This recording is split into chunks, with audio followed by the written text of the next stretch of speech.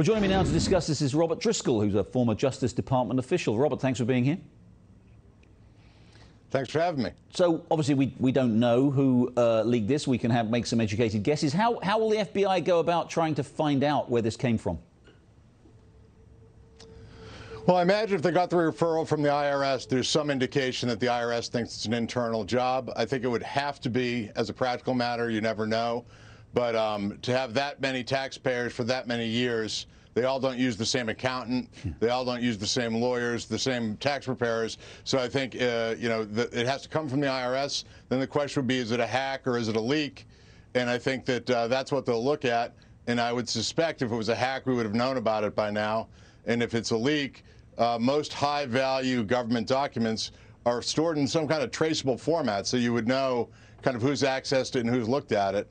And I would hope that particularly sensitive documents like these high-net-worth tax returns are probably segregated by the IRS. So they'll start there with the IRS's own IT team to look at who's accessed it, and that's where they'll start with their list, and they'll work their way out from there. As you just heard from David Spunt at the Justice Department, that they have essentially sworn off, going after journalists in this way, in the way that both the Trump and the Obama administrations did try to find out from journalists, and journalists obviously don't reveal their sources, so that'll be kind of a dry well. Presumably they won't. But is there anything they can do that they might try to do legally? I mean, again, we saw that with the Obama administration in particular, going so far as actually pursuing journalists. Is there anything even in principle they could do to try and get those journalists to cough up the information?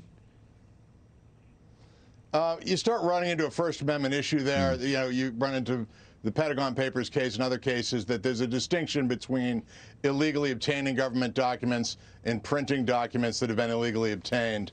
If ProPublica's story is to be believed, the documents are simply dropped off at their door, and they, don't have any involvement with that. They just kind of got them, which is interesting. They even chose to publish them in those circumstances where they really can't know where they came from. But it's not as clean as people make it seem in terms of involving the media or not.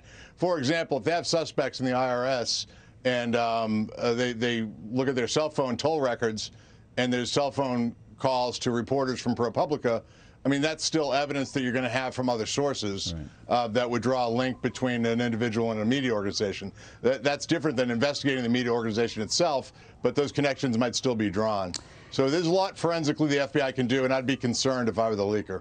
Robert, it's hard to overstate the seriousness of this, isn't it? I mean, this is about as damaging to individuals. It doesn't matter whether you think of these individuals and whether you think they should pay more taxes or whatever. They followed the law. They did nothing wrong. They were absolutely in accordance, as far as we know. Everything we know says that they were in compliance with the law. They did everything legally. And their private information has been exposed. That this is really, again, about as serious as it gets, right? Oh, it is. And the damage is to the institution of the IRS. The whole idea of the government, if you're going to, as a taxpayer, turn over sensitive information for the government, it's with a level of trust that it's not going to get leaked. And I think that, the decision as to whether or not some political issue is more important than this privacy, that's supposed to be an institutional decision made by the institution itself, not by any individual. And so I think the institution, regardless of politics, has to come down heavy on whoever did this. And the government can do this. I mean, I represented a client in the last couple of years who had confidential records released from FinCEN at the Department of Treasury, and there was a woman prosecuted for that who's just sentenced 6 months in jail. So, I mean, yes, it can happen that government employees who leak confidential data can be prosecuted. The government's done it before, and I assume they'll do it here if they get the right information. And they should, because the institution deserves the loyalty of its people. Right, and as you say, Devin, just briefly, finally, it really does undermine trust. It does make a lot of people think, why should I hand over my information when I'm assured that it's going to be kept private? But it isn't held private. It will. Right. It's as a practical matter, it will surely affect a lot of people as the way they view their whole relationship with the government. Well, exactly. And there is no rule of law if every individual employee can make their own decision about what's right in any given circumstance. The whole idea is there's a set of rules, the government follows them, and we can have some trust in that. And it's up to every individual IRS employee to decide, well, in this instance, I'll follow the rules, and in this instance, I won't because I'm serving a higher cause.